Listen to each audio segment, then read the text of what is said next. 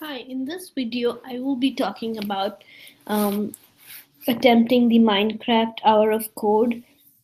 So hopefully, if this is what you're looking for, you'll find some solutions to the problems by watching this video, and you'll also be able to learn how to attempt these. And I hope you try them on your own. I can walk you through a few. I'll actually be doing all the 14 exercises here, but you can watch the first two or three, and then maybe you can attempt on your own and learn how to code basically. So this is going to be helpful. So all you need to do to be able to get to it is go to studio.code.org. That site has a bunch of coding, programming things you can learn from. So let's start with the Minecraft, as that's a lot of that has a lot of interesting things. And all you need to do is click on this try now, and it takes you to the page that has. So you can just say try now and start coding. So the first thing, as you can see, it's just simply prompt character. We can choose one of these characters. I'm going to go with Alex. No. So it says puzzle 1. Add a second move forward command to reach the sheep. This sounds easy, right? So all you need to do in this puzzle 1 is add a second move forward command to reach the sheep. Now what we are trying to attempt here, as you can see, we picked a character Alex. This character is standing here in this square box. These are all tiles. Each green box is one box. So when you say move forward, it will move into the next box, and so on and so forth.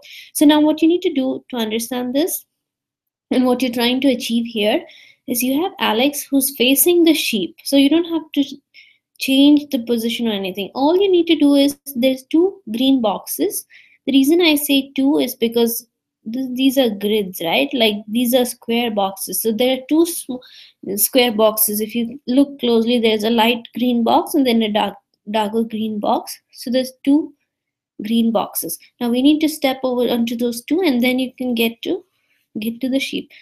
So let's try that. So what do you need? Now this is on the right hand side, you have all the coding. On the left hand side is the actual game itself. So it says when run means basically when you start. When you start, what you want to do is you want to move forward. Remember, these are like tiles that you're like uh, instructions you're giving one after the other. Okay, and the computer will simply do whatever instructions you instruct it to do. So this is move forward. There's one move forward, but remember, there's two boxes in here, two squares. So we need two move forwards, okay? So I'm going to attach these two, and that's it. And that should get you to the sheep. And to run the program, you go back on the left-hand side, and there is this run button. Once you have your code in here, you just run it, okay? So when you run it, the computer will go through these steps and do what you're asking it to do. So all you're asking it to do is just do move forward, right? Let's run it now. I'm gonna click on run. Perfect. We did the job, right? We moved forward. We reached the sheep. So it says puzzle 1 completed. Congratulations. Good job. So now we only had to write two simple lines of code. So that's basically programming. And it is that easy. So I do encourage everyone to continue and attempt these exercises. They're really helpful, and this will really get you introduced to programming. We can do a replay or we can continue. Let's move on to the second one.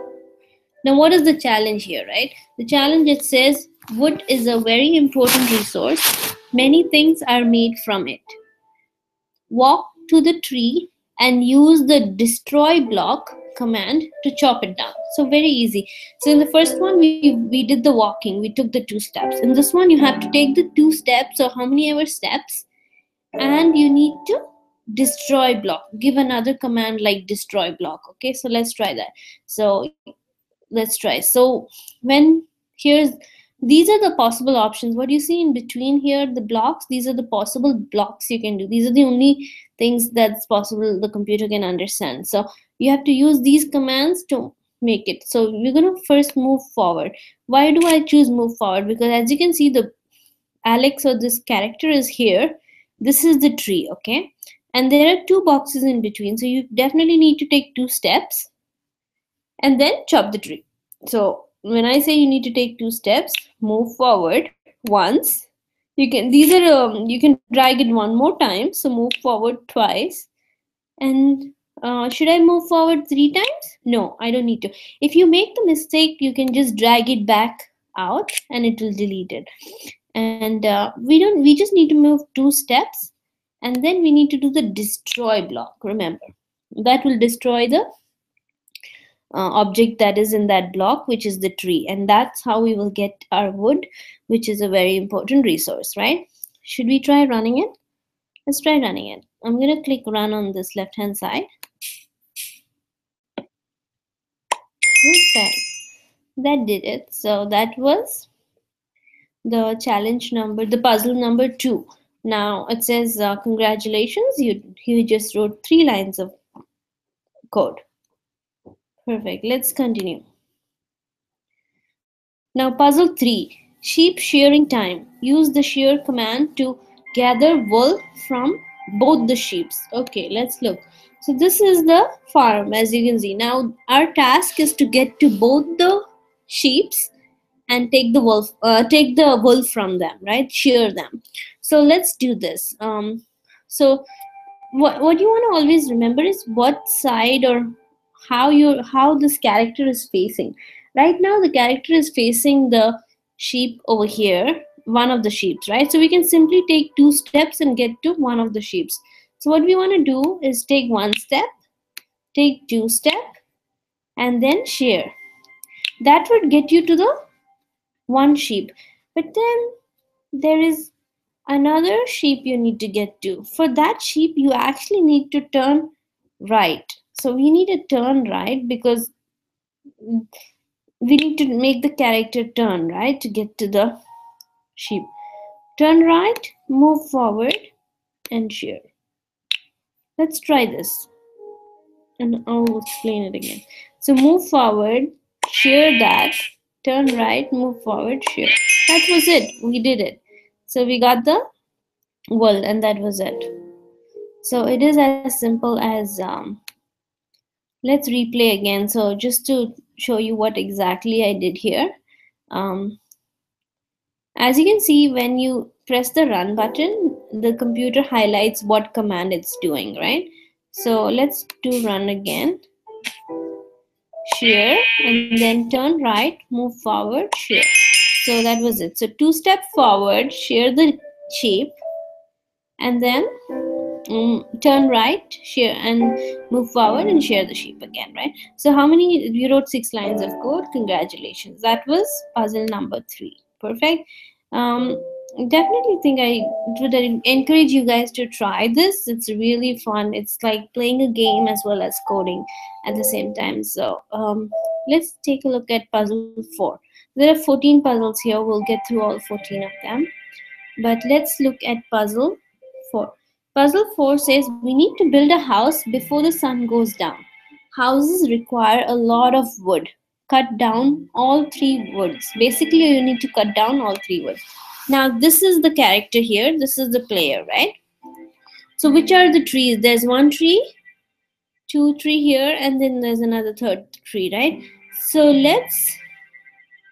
they have already given us some commands over here. Let's see what do these commands do. Actually, we can just run. If we are wrong, we get the chance to recorrect it. So it comes with a couple of commands down. Let's see what happens if we just run that. Move forward, move forward, move forward. Destroy. Turn left, move forward. You must use the command to destroy each of the 3 leaves. So this was like what we have currently just does this much of the job and it stops. But we still have 2 more trees.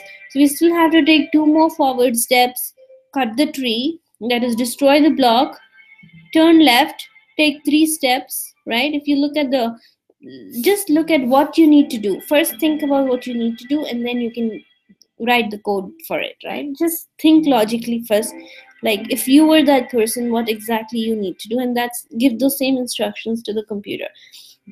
So at this point we have instructions that will make the character turn, but then They move forward one step, but they still have to move forward two steps. So I'm going to add two more move forwards. And then I'm going to add destroy. Now it needs to turn left. So let's make it turn left. Then I think it needs to take 3 steps according to the number of squares in between. And then destroy the block again, and that should do the job. Let's try if it does. Reset it. Let's see. Let's see if I'm right or wrong here, okay? Perfect. Awesome. That was it. Congratulations, it did the job, right? Perfect. We are done now. And that is it. So we completed puzzle 4. You could try these puzzles again. I'm also going to continue making more videos on puzzle 5 through 14. Please click the next video to watch and continue watching, and do share with your friends and family.